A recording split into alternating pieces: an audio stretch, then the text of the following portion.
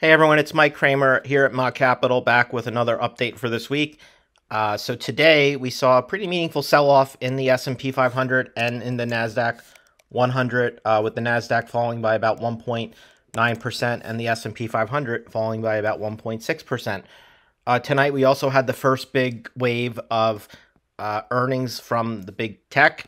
Microsoft reported results and Alphabet reported results. For full disclosure, I do have long positions, long-term long positions in both of those names. And they are both moving higher after hours. Microsoft was moving higher by about 8% at last check, trading up around 298. And Google was trading up about 1.5% after hours. And so this is sort of changing the picture a little bit from where we closed. The first thing that's noticeable here is that you had a pretty big level of support in the S&P 500 around this 4,080 level. I'm using that level because you can see it was the high here. It sort of marked the top here, and it came across. But really what you're noticing here also is that you have these bottoms in here. And so this 4070 to 4080 region, very important. To this point, we're like on the border based on the close, very close to breaking that. If this level were to break, it would open the door up to potentially filling the gap all the way down to 39.75, because this region in here is very unstable in terms of the way it was very gappy. And so those types of patterns tend to be unstable, and they tend to fill over time. And they tend to do so pretty quickly once you start getting in that direction. But the after hours trading is sort of changing the view just a little, but not by much. So what's important here is that also we had the S&P 500 futures. Again, the main level here was right around this 4,100 region on the futures. And you can see that at least, yes, today during the trading day, we came down, we tested that level, it held. And now in the after hours, we're rebounding a little bit, rising by about 45 basis points on the S&P 500 futures due to those strong results out of Microsoft, which are helping to lift the averages. A similar sort of picture here when we look at the Nasdaq futures. You can see what's important here and what's noteworthy is that at one point there was what was a 2B top in the Nasdaq, in the NDX, and we had talked about this and notated it a couple of weeks back when we had the February 2nd high. And for a couple of days, the index tried to break out and break above this high, but was unable to do it, creating a 2B top. And then finally, the index was able to do so. And then we consolidated right around this 13,250 region. And today, we actually closed beneath that 2B top, and that would invalidate this breakout attempt, and really it makes it a false breakout. And in fact, we also fell right back down to the trend line that goes all the way back to March 20th, and that also held. And now after hours, because of Microsoft's results, the Nasdaq is trading up about 1.2%, and it's lifting it back above that level of support in the Nasdaq 100. So this is going to create a little bit of an issue, at least over the short term, until things kind of sort themselves out. If we just look at the Nasdaq on its own, and we just assume that tomorrow's trading, even if the market were to trade up, that it is part of the equation, that is this type of stuff has already been priced in, or the technicals are already making an assessment for that. What's going to be key to watch for is, again, where do we trade up to? We were down 1.9% today. This 12,880 region on the NDQ was clearly a pretty meaningful area of support and resistance, at least on the wicks, going back. So again, you're going to want to watch this 12,850 to 12,900 region on the Qs, whether or not the index is able to break out above it or not, or if that continues to serve as resistance. If it serves as resistance, it probably tells us that the next move will be down in the Nasdaq.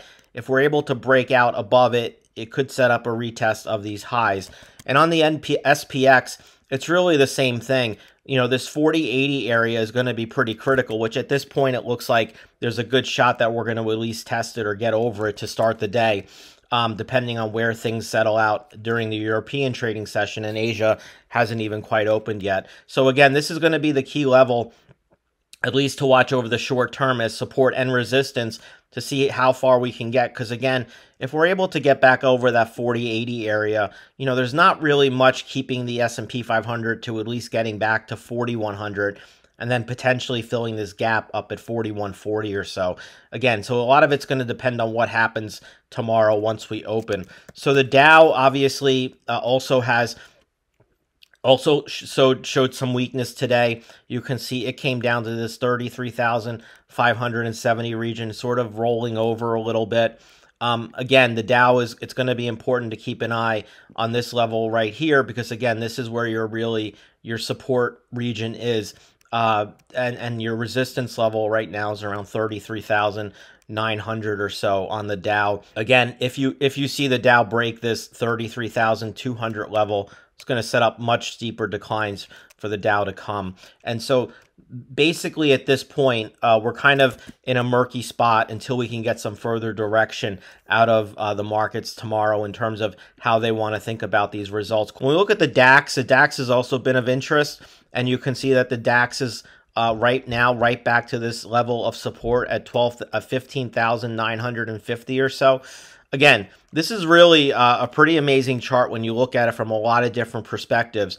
The most glaringly obvious thing today that you can see when you look at the DAX is that clear bearish divergence that continues to be the case for the DAX, and that still is suggesting that this rally isn't likely to be, a long-lasting event, and we're going to see this momentum eventually turn more bearish. But in the meantime, this 15,900 level obviously is a big key, because again, your next level after this is 16,300, and that's the all-time highs. Now remember, there's a rotation going on here, mainly because European stocks are much less expensive when you compare them to their US peers.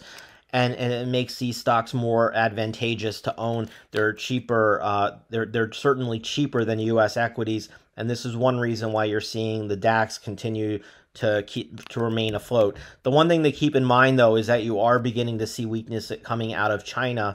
Obviously, Germany and the DAX have a lot of exposure to China, and you are seeing China begin to weaken. You can see that the China CSI 300 that's at a pretty key level of support right now. And so I don't think it's really all that odd that you're seeing all of these major indices around the world coming to these major levels of support and resistance, because again, you get the DAX that breaks out, you have some upside, but the DAX breaks down and starts to roll over, all of a sudden your downside somewhere around 15,100. So you need to continue to pay attention to these international markets as well.